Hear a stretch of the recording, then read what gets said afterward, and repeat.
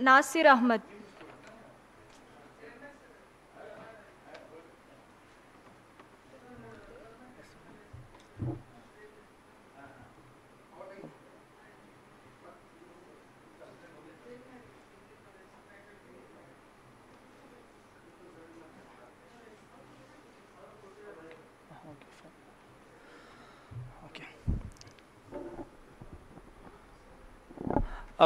Good evening to one and all. Myself, Dr. Nasir Ahmed from Presidency College, Math Department, Senior Lecturer.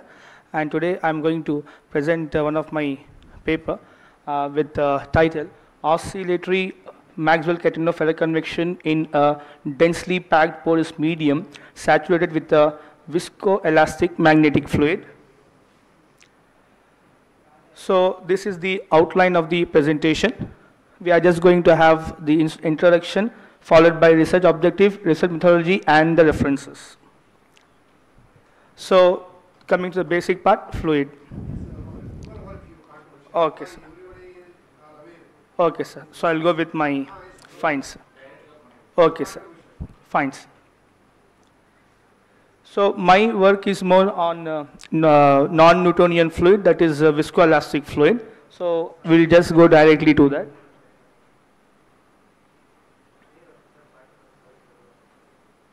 So these are the preliminaries. Okay, this is the objective. So from here the work starts. So the title is Oscillatory Maxwell-Catenov Ferroconvection in a Densely Packed Porous Medium Saturated with a Viscoelastic Magnetic Fluid. So these are the assumptions which are going to have. So we are going to have temperature below Curie point, Boussinesq approximation taken. So whenever the body force, that is gravitation, is present, only that when gravitation is present, the density will be taken as a variable, otherwise it will be a constant. So the other approximation as follows. Now this is the diagram. So here we are going with the Rayleigh-Benard case, where we are going to heat from the below. The temperature is TL, and TL temperature is more than TU, and this is densely packed porous medium having second sound effect, where the way the heat transfers will be infinite, not infinite. Also, these are the governing equations. Since we are going to consider fluid, so incompressible fluid, therefore continuity equation, the divergence of the fluid vector velocity will be 0, and here we have got in momentum equation lambda 1 and lambda 2. Now lambda 1, lambda 2 is stress relaxation time and strain retardation time. This is due to the non-Newtonian effect, and the oscillatory is due to the presence of these two parameters, nothing but viscoelastic fluid. And we can see one more interesting thing here, dou by dou t, nothing but derivative with respect to time. So due to the presence of these two parameters, nothing but viscoelastic, we are going to get oscillatory. If we take lambda 1, lambda 2 equal to 0, it will be a Newtonian fluid, and we will just get stationary instability.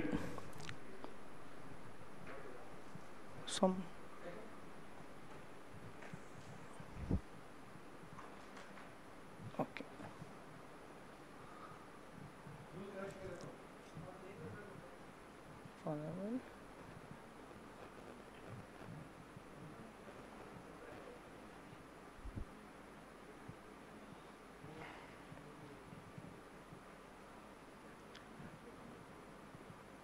So back. Oh, is it? Okay. So these are the governing equations, and now we are going to do non-dimensional part, nothing but we are going to scale so that we can arrive a non-dimensional for the given governing equations.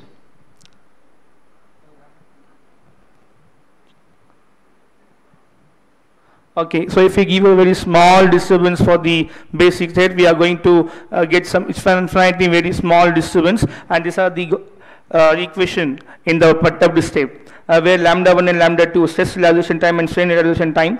W dash is the vertical velocity in perturbed state, phi dash is the magnetic potential, and the second equation is going with the second sound, and tau is constant with the dimension of time.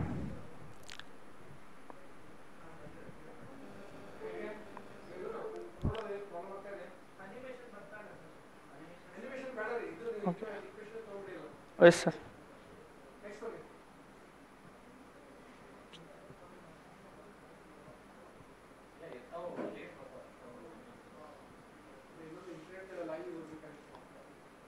No, it's not going to next slide, sir. It's same slide.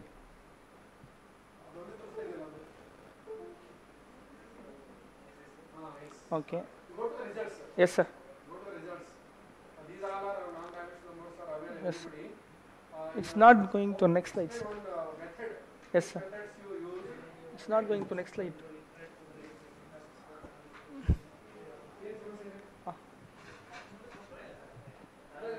Okay. These are the boundary conditions. The different parameters obtained, non-dimensional parameters, that is stress realization time, strain realization time, Wallace number, followed by the Darcy-Lane number. Yes, sir. Yes, sir. Yes, sir. Yes, sir. So here. So here, this we have obtained the relay number. So coming to relay number, again if you see the sigma is multiple with F1 and F2.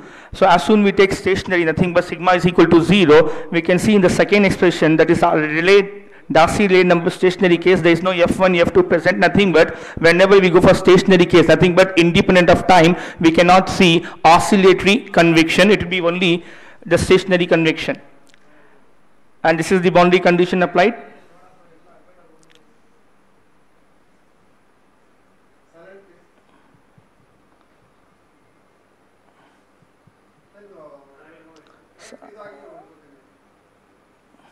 Graphs.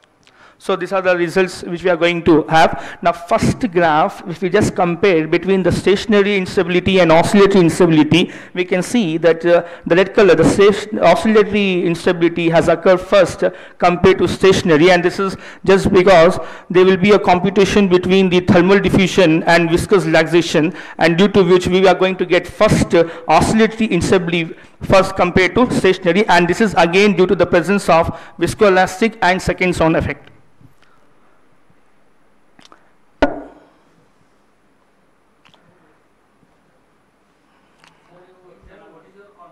Yes, sir. Yes, sir. Okay. So in this, the contribution will be now coming to stress. There are two parameters coming to viscoelastic fluid, that is strain relaxation time and stress relaxation time. So coming to stress relaxation time, the instability will be higher compared to strain retardation time. Coming to stress relaxation time, as in how we are going to increase the magnetic number M1, the instability will be faster. Whereas in strain retardation, it will be slower, nothing but the movement of the heat will be faster, as in how we are going to go with the stress relaxation time. Whereas as we are going to increase strain retardation time, the fluid movement will be slower, and hence the system will not be destabilizing, it will be stabilizing for strain retardation time. This is the main thing which I have got. Then we have got Wallace number. Again, there also the system will be destabilizing, which is graphically shown. So we have went for analytical method. Analytical, all are analytical method, and all are under linear. We have. Yes, sir. Yes, sir. Yes, it is. These are the conclusions. What? So next. These are the reference. Yes, sir. Sir, next. Next, sir. Next one, sir. Yes. 25, 24. These are the ones, and again remaining previous also it is this. So in this also 24 and 25 we have went with the linear itself, but coming to 24 it is with the Brinkman model. Now here I have went with Darcy model, where the fluid is very slow, and we have not taken in present presentation kinetic energy, but in this we is taken. And coming to 25th we have went with anisotropic nature, nothing but the porous medium is going to have horizontal same isotropic nature, but vertically it will not be having isotropic. We are going to have mechanical and thermal conduction. So horizontally it will be isothermal, but vertically it will not be. Yes. Yes, sir.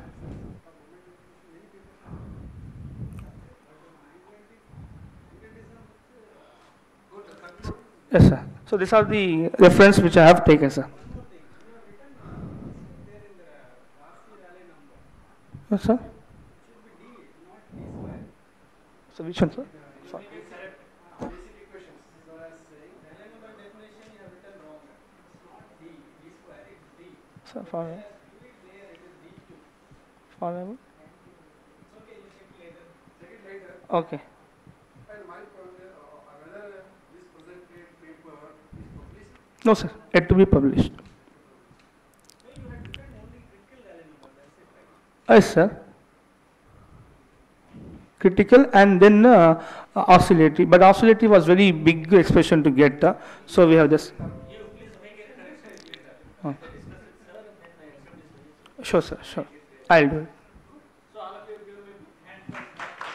Thank you. Thank you, Mandalal.